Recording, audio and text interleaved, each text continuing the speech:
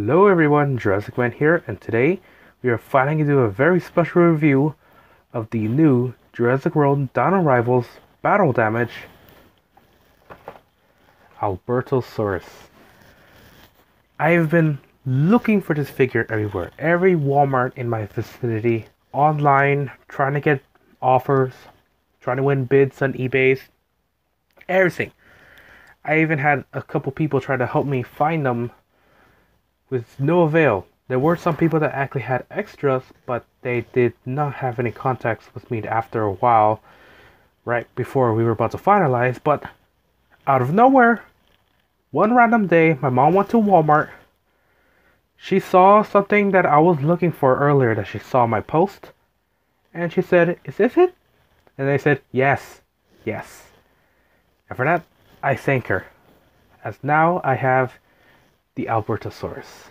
And I gotta say, from all those pictures, even from those early leaks, this is still a good, an amazing, a brilliant looking toy with awesome details and just an awesome figure itself. So yeah. So the Albertosaurus is the second new Tyrannosaur species in this line, because in some sort of way, if I did do a review on it, the Proceratosaurus, even though it has Ceratosaurus in its name, is not related to Ceratosaurus, and in fact it's more closely related to T-Rex. Ceratosaurus is more closely related to Carnotaurus than T-Rex. So you can see where the family lineage is right there.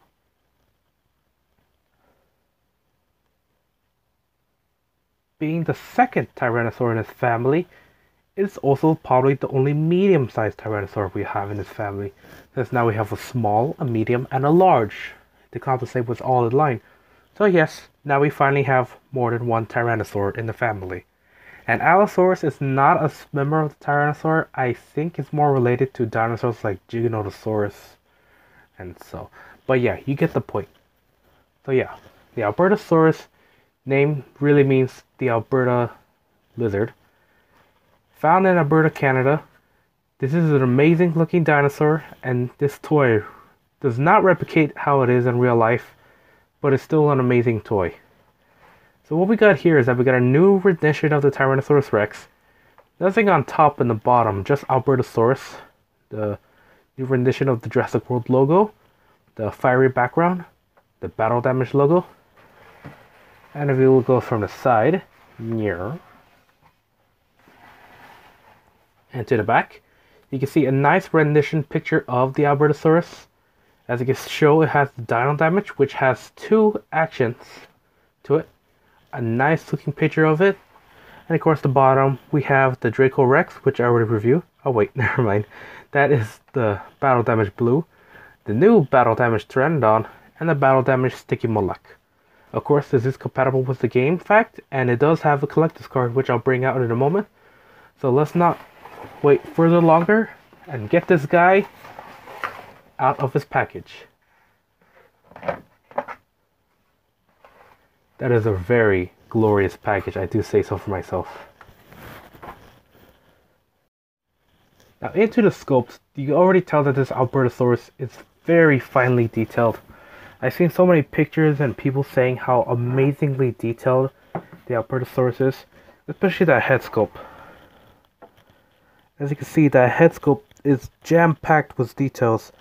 Far better, sorry about that, far better than a lot of the dinosaur toys we had so far from the other parts of the line, I do say. Let's get this camera fixed. Alright. So yeah, the details on the Albertosaurus is really nicely made. It is also nicely stylized too, with a hint of osteoderms running down in the back. If you do not know what osteoderms is, I really highly suggest to look it up. But a basic idea of what osteoderms is that those big old bumpy scales you see on iguanas or Komodo dragons and such. But yeah, those are osteoderms. They're big plates that go on the sides of most dinosaur species. Some well-known ones are that of the Carnotaurus, as you can see of its tail having osteoderms on the layer at the back. However, osteoderms are only found in certain dinosaur species. However, sauropods don't have a lot of osteoderms in their body, and especially the Tyrannosaur lineage, which is more closely related to birds, does not have osteoderms, but instead small, tiny scales similar to that of bird feet around their whole body. It has a very armor-plated top side of its body, and nice large bumps on the side of it. And something I find a bit odd is how the feet have very to little no details at all from all the way up here from the ankles. It just goes back to details. That's probably the only thing that has no to very little details other than the side of the belly. But other than that, that's pretty good. Coloration on this is a little questionable, I do gotta say. For some weird reason, Mattel decided to stop not even halfway through the body for paint. I would like to see someone probably do like a custom of the red going all the way down to the tail. And of course that white or beige underbelly going all the way down to the tail as well. It is odd how the Spinosaurus is the only one that I know that is fully painted from his back to his belly to even his claws. The only thing that is not painted is the mix section of his neck. But other than that, the whole Spinosaurus is painted. Everything else has problems. A little questionable, Mattel. A little questionable. But I do gotta say, at least you colored the scars right. Because if you saw in the other T-Rexes from the line, they always miss the scars. I don't know why. They do that apparently. So yeah. Paint-wise, it has this nice gunmetal color. A nice brown-red color. I don't know what you call that. And I think a beige color. Which the whole jaw being one beige color. It's a beige plastic basically. And the whole mouth is this nice pink, as you can see up here. It has a nice pink mouth inside. A little odd that it has that. It's a little too pink for me, but it's alright. Articulation on this guy is really great. Not as great as those of the Extreme Chomping line, but really great in my deed myself. It has a nice articulated top. Oops. Waiting that for later. A nice articulated top is in a ball joint. You can move it side to side, up and down. It's pretty good. If it had the second articulation like the T-Rex, it would break the sculpt on this because this head sculpt is just amazing. Jaws, articulation on the jaw is very limited as well. I kind of wish it goes a bit more open down, but this is alright as well. There's no pivots inside the hands, or in this case the arms, like that of the legs, as the legs can pivot inwards and out. So I don't know why would you want that unless you have unstable ground. The arms are just on a swivel. That's it. That's basically it. The ankles have a swivel as well. As you can see, you can rotate. So that's pretty good. Both legs are good at that. And the tail, I don't know exactly if it's on a ball joint because it has some restrictions on it. But it's a little tough, and I like that too. It's not like that of the Spinosaurus where it had a very flimsy tail. However, its tail is pretty short, which is probably a bit of a problem everyone has. It's also very broad. I do gotta say that. For a T-Rex, is very broad. Or in this case, a Tyrannosaur. So, you have this big old broad body, and it's a very skinny tail. It does raise some questions when it comes to that. But overall, I feel like this is a really good sculpt. My only problem right now is the similar thing with that of the Spinosaurus. And that is always with the tail. Come on, Mattel. Yeah, I'm sure you could probably do the same thing like that with Extreme Chopping Line. Just make it snap on. Have a cover like that. The tail extending like halfway throughout the body. That would be pretty good. I mean, most tails are like that. They take up 1/3 of the whole body, right? And a little nice touch they did is that on this leg has a scar, because on this leg there is no scar. And what they did is that they made this more indicated that it's a battle damage by having scars. There's also a scar in the face, as there's one right here, and there's one right here. Oh wait, I guess it's not a scar then. That's just a sculpt. But yeah, overall it's pretty good. Now for the battle damage feature, which is the selling point for these, is that it does not only have one battle damage, but two.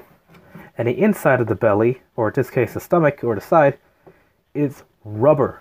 It is a nice feeling rubber. It feels like a kind of like a very smooth Kennerish rubber. And it moves around in there too.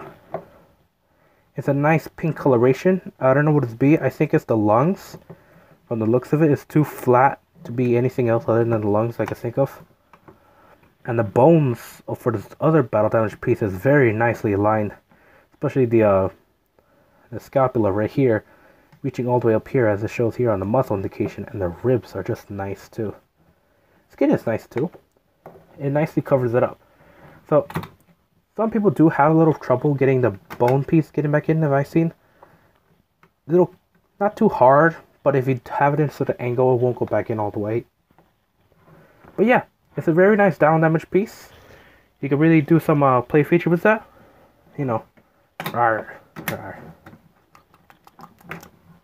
Although I do have to disagree with a lot of people's mind of battle damage, being that no, I like it how it is, you know, the sliding thing. I just don't like the choice of dinosaurs they use for this. A carnivore? Couldn't we have like some kind of herbivore to do it? I mean, that makes more sense, right? Carnivores eat herbivores. It's not very often you see carnivores eat other carnivores, especially for dinosaurs in a way. But hey, I guess that happens sometimes too. So yeah, what a nice figure, a nice sculpt, nice colorations, not halfway good. One bad problem, and a very cool down damage piece. I really do hope in the future Mattel makes more of these medium-sized down damage figures, because I do count as those bigger T-Rexes and the Super Colossal as a large size, as this is part of the medium range and is the only one we have so now. So yeah, now let's go to comparisons. Here's a comparison with the Albertosaurus to its larger counterpart, Rexy, the Srajanthrowed Tyrannosaurus Rex. And as you can see, the other chomping T-Rex would have been around hip height for this guy, so it gives you a better scale on these two. Here's a comparison of the Albertosaurus with the react-attacked Carnotaurus. And as you can see, by the look of it, the Carnotaurus is slightly taller. Not too big, but I do gotta say, if the Carnotaurus was be more scale, a little bit along the line with the, Metriacanthosaurus. Maybe a bit lower, or maybe even the same height as the Albertosaurus. So there's this. And of course there's also the other comparison with the Proceratosaurus, this only other relative. We'll get a nice picture of that later. And here's a comparison shot with the Albertosaurus with the human figure. And of course the Pachyrhinosaurus right here. Even though this is supposed to be Sinoceratops, this is clearly Pachyrhinosaurus. And these two dinosaurs are really compatible because they both lived at the same time and in the same place together. So you can make fight scenes with the Albertosaurus and the Pachyrhinosaurus instead of two different dinosaurs from different parts of the world. So you get a nice look on that, and they're really playful with each other. So there you have it, everyone, the Jurassic World of Battle Damage Albertosaurus for the new 2019 line for Dino Rivals. Sadly, however, there is no collector cards for this guy, and I really would love to see a render of him. But for now, it is a really good figure, and I really do hope we get another re-release of this guy. My only problem I could have with this figure at the moment would have to be his short tail, which I can see why it's a bit of a problem to some people, and of course the color of the back skin. But you know what? It is a phenomenal figure, and probably one of the best figures we have early on in the 2019 lineup. Later down the road, we'll get the Brachiosaurus, and of course the Indominus Rex.